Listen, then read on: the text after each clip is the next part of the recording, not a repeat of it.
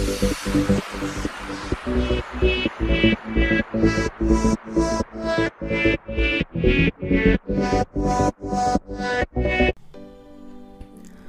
friends, in this video we are going to study about the topic application of finite automata.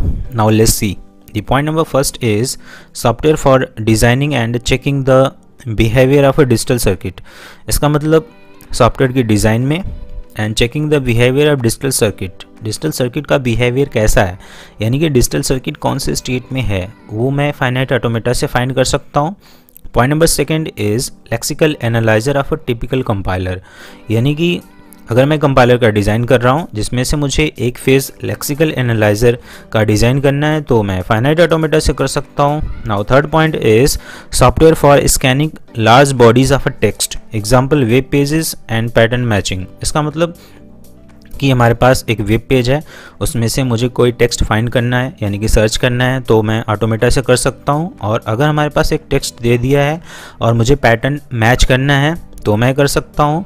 इसका एक question आता है exam में जो कि मैं बाद में बताऊँगा, जिसमें हमारे पास टेक्स्ट दिया रहेगा और पैटर्न मैच करना होता है. Now the fourth point is software for verifying system of all types that have a finite number of state.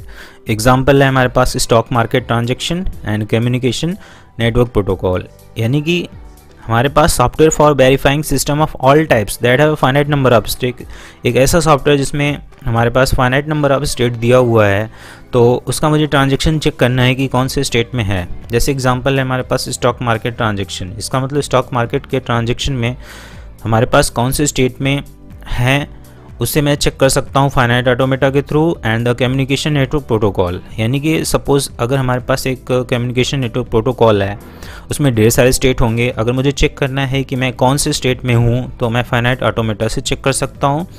Now the last one is computer graphics, comma modelling of a grammar, comma game theory and theoretical biology. And theoretical biology में L system as a model of organism growth, यानी कि computer graphics में भी use होता है.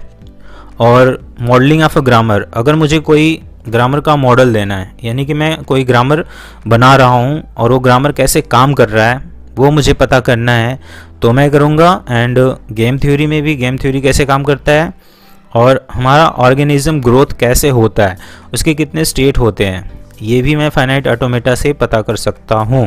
That is the application of finite automata.